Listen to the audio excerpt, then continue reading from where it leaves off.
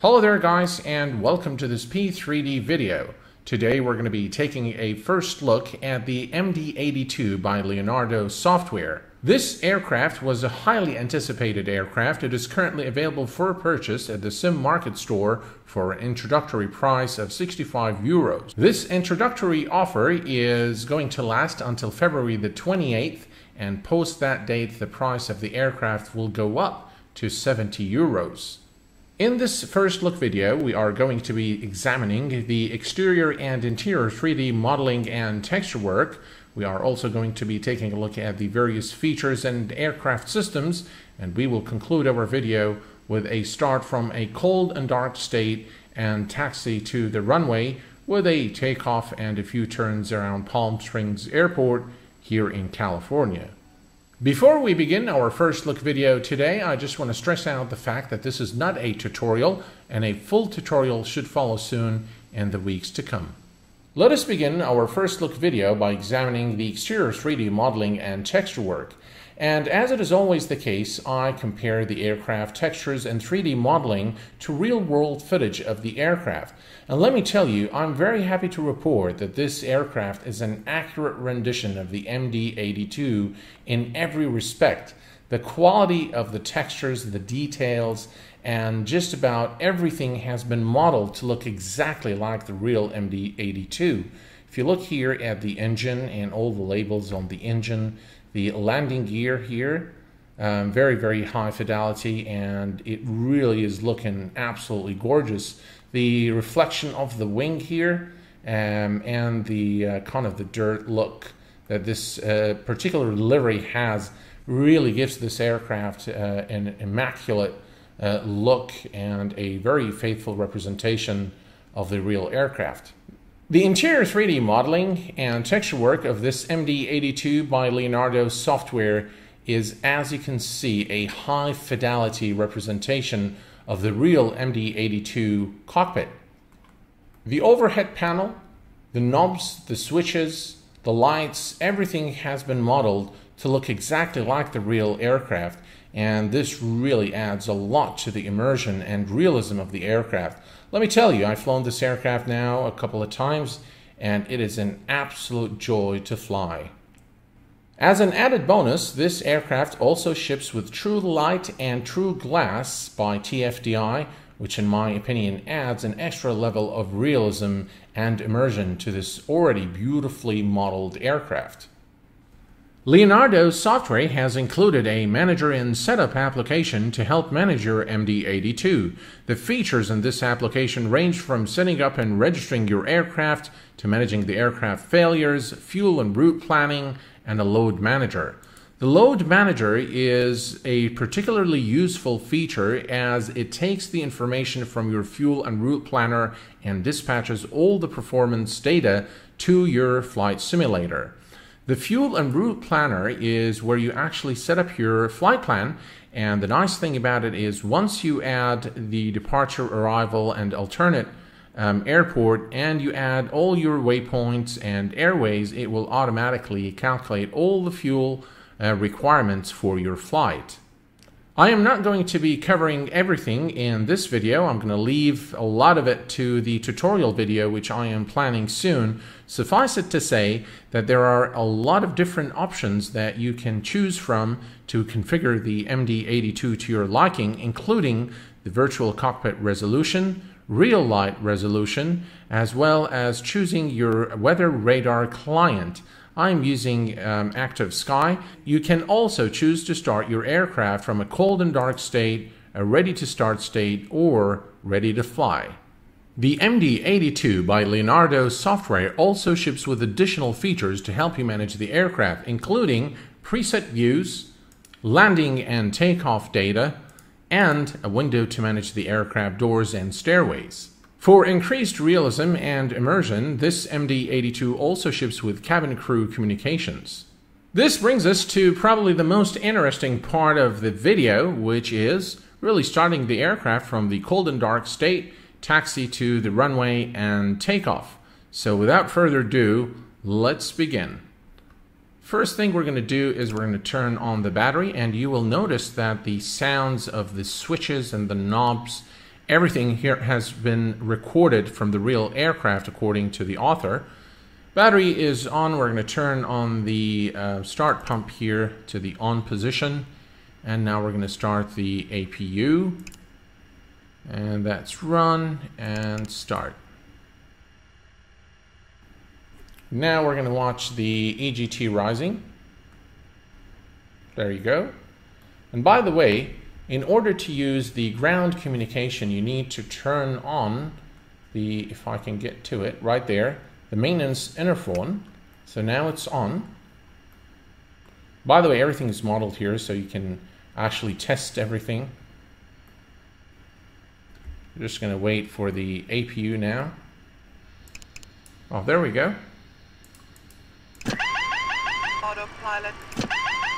I'm not sure what happens when you turn on the APU for the first time. There's a glitch where this part here disappears, and hopefully this will be fixed in later versions of the aircraft. We have the APU now available. We're going to turn on the APU bleed, and we're going to supply some cold air to the cabin.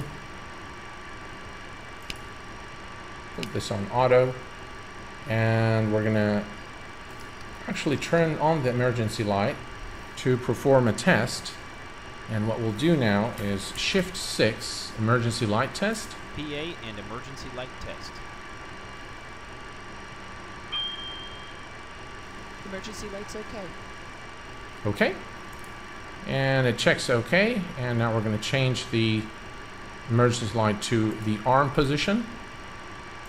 Non-smoking signs, seatbelt signs, and the meter selection here, we'll put this on captain, and everything here looks good to me on this side. So let's come back up here, and we're going to perform a few tests here, one of which is the ground proximity warning test.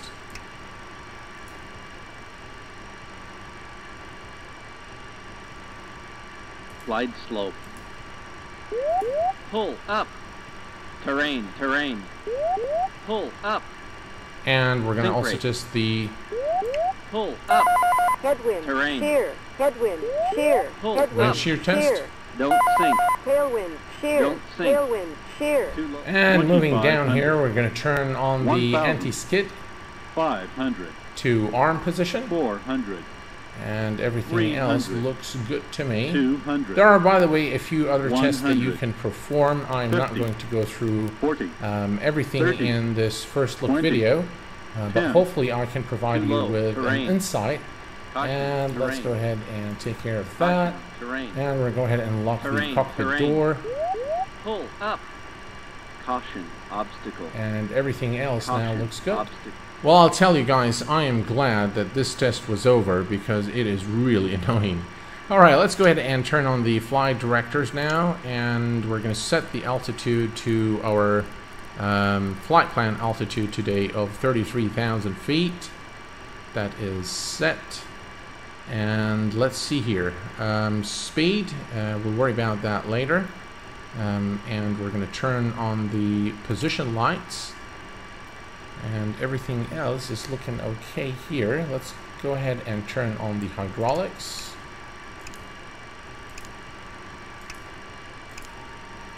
There we go. And we can see the hydraulic pressure now is rising.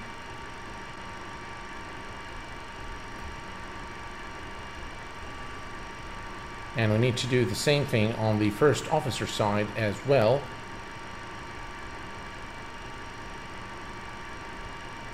There we go. That's good enough. And we need to turn on the pneumatic pressure. There we go.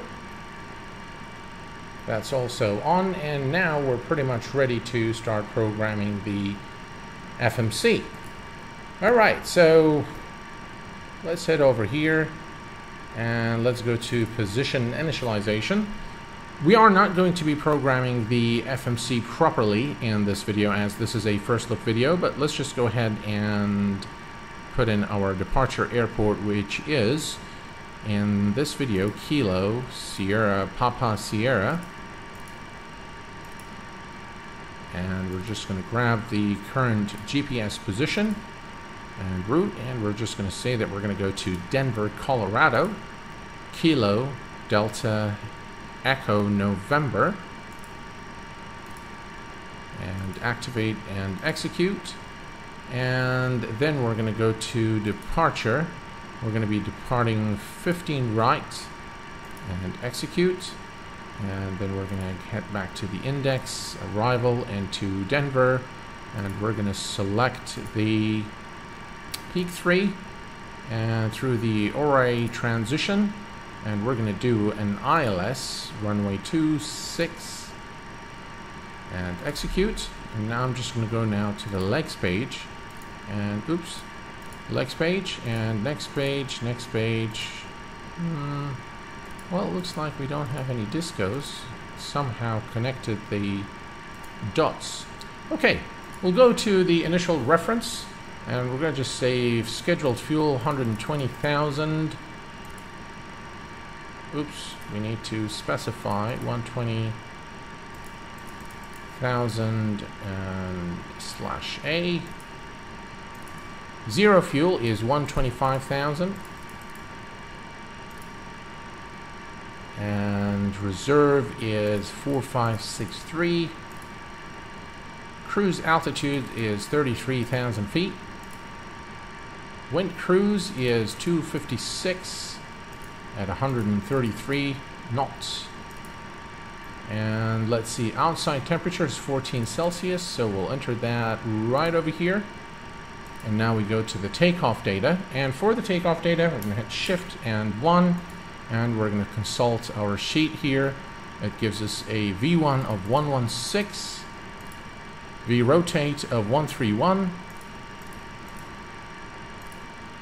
and a V2 of 139. Now, in the load manager, there is an option to automatically set the center of gravity and flaps. And that will automatically set the trim to about 7.5, but then you have to actually set the trim yourself. If you ask me, I prefer to actually set the CG and flaps myself, but let's go ahead here and set it to about 7.5 as indicated in the takeoff the long trim display. So that's about 7, that's about right. Okay, so that is now set, and what we can do is now we can remove this and set the FMC here to the legs page, and we're going to set this one here to climb. And now everything is looking good. Let's uncage the display here.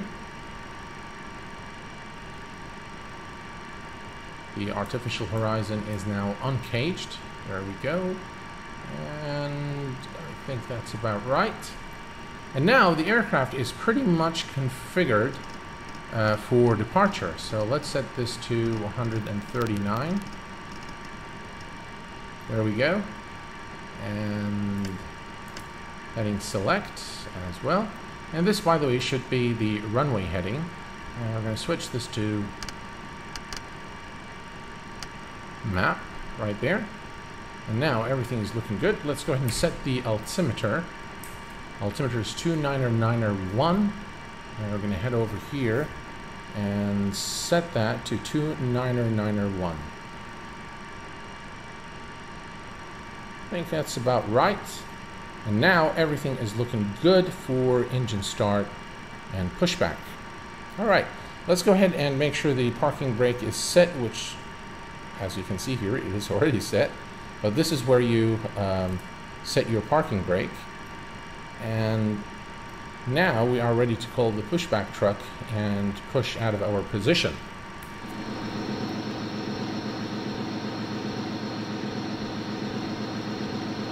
Locking gear. All right, let's go ahead and release the parking brake. Commencing push. All engines clear. Start that wheel. Alright, so we have our clearance to start the engines, and the first thing we want to do is we want to turn off the air conditioning system.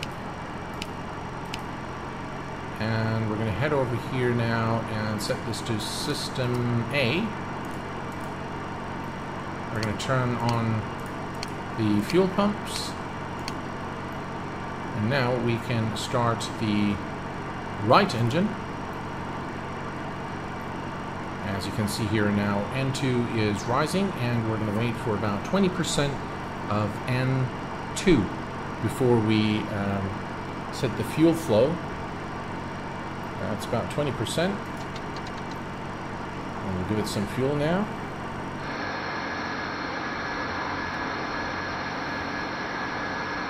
And it looks like we have a good start on the right engine. We're going to go ahead now and start the left engine.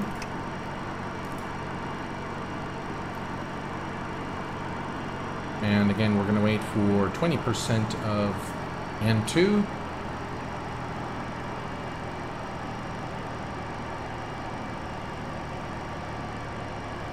That's 20%. Give it some fuel. Set the parking brake. Alright, and we have a good start on the left engine as well now. Tow truck disconnected. Bypass speed removed. System off. And what we can do now is turn on the yaw damper, and we can turn off the APU. So APU is no longer needed. And we can now turn on the air supply once more.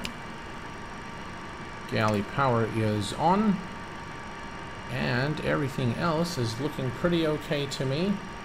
We do not need the pneumatic pressure anymore, so those can be turned off. We're going to set the auto brake to rejected takeoff, and we're going to arm it. And now we need to arm the speed brake and set flaps 15 for departure. And now everything is pretty much configured. We're going to turn on the taxi lights. And we are good to go.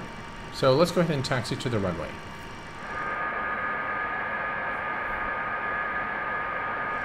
Alright, let's go ahead and notify the cabin crew to prepare for departure. Prepare for takeoff. We're number 1 for takeoff. Flight attendants, please be seated. We are currently holding short at runway 31 left, which isn't the correct runway we entered into the aircraft FMC, but that's just a first look video, so it doesn't really matter. Let's go ahead and turn on the takeoff lights. And we're going to turn the strobes, and everything else is looking okay. We'll set this to takeoff power, and now we're going to release the parking brake, and we're going to depart.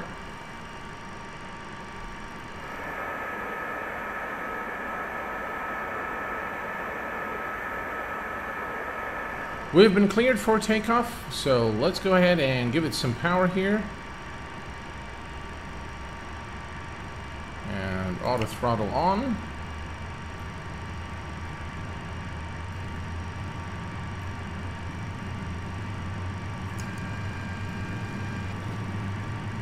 Takeoff thrust set. And we're going to rotate at about 139 knots.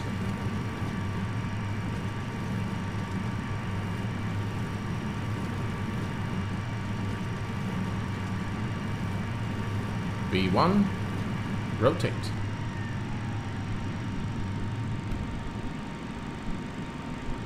Positive rate. Positive rate of climb, gear is going up.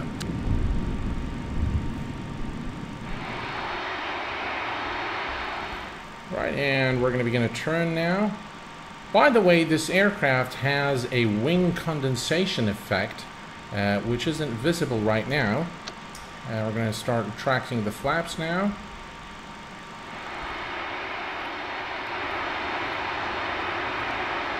Well, folks, I hope that this was an insightful first look at the MD82 by Leonardo software. In my opinion, this is probably the most immersive MD82 ever created for a flight simulation platform. Reference to its price of about 70 euros, I honestly think that this aircraft is worth every penny. You may not agree, but let me tell you, you will get a lot of joy flying this MD82 in the skies of P3D version 4. A full tutorial of this aircraft is coming pretty soon on the channel, so stay tuned. Until next time, please take care of yourselves and each other, and I will see you all very soon. Thanks for watching, and bye-bye for now.